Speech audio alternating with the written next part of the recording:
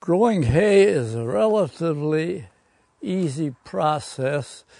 You seed it like you do a lawn, which takes quite a while for it to get started.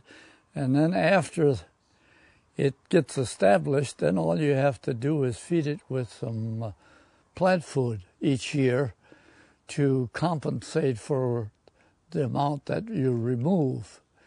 So you don't have to work the ground, you just harvest the crop and supply the plant food, which is an easy way compared to working the ground, buying seed, and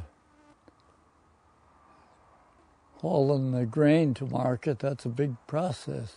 It's just like a lawn. It grows up by itself. You put plant food on it, and then when it's a forage at its most nutritious place, well, then you harvest it.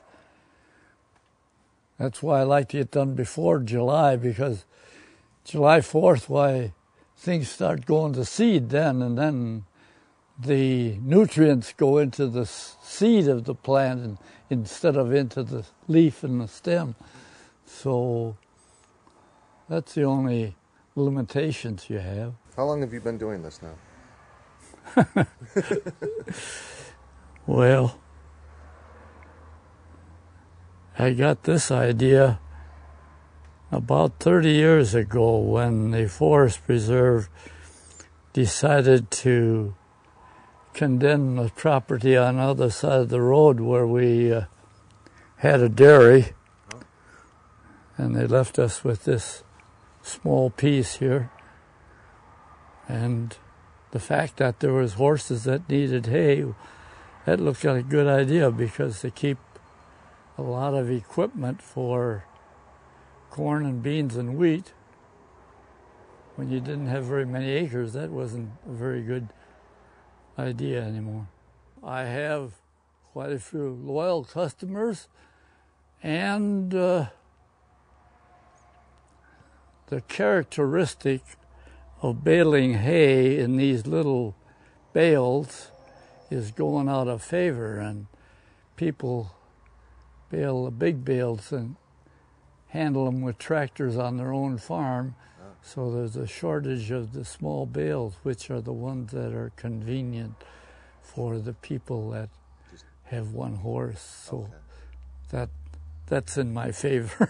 That's good. That's a great thing to have. That's in my favor. This year, I've relied on volunteers' help to do the physical work. I run the machinery. Up until this year, for a long time, my wife and I, we used to do it alone. But then finally, the heart gives out. I mean, even in your 80s, you were doing it. That's amazing. Up until 88, then I had a triple bypass, and didn't bother me much until I got the last stint. Then I had to slow down a little bit. But does this keep you young? Obviously, you look like you're 65. Well, I don't know if there's any connection there at all. A lot of hard work, though. Right? No, it's pretty pressing at this particular time of the year. The rest of the year, why, it's a somewhat leisurely pace. And what percentage of the hay goes to the Arlington Park people, would you say? Oh, whatever they want percentage, I have no idea. I mean, are they your biggest customer, folks at Arlington? They used to be. There were different ones over there that used to take a good portion of my hay, and while they were racing at Arlington, there was even one or two that would haul it all the way down to Hawthorne. Wow. After Arlington closed. But like other businesses, your customers are not guaranteed. You don't know who's going to be your customer. It's always someone new, I guess. Yeah.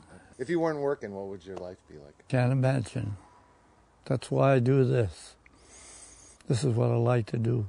When you get up to be over 90, why, You start taking care of yourself. What you do with farming, that's a kind of a hobby. You can't talk about a typical farming day and a person that's up in their 90s. There's no typical day. Every day is a good day of your life.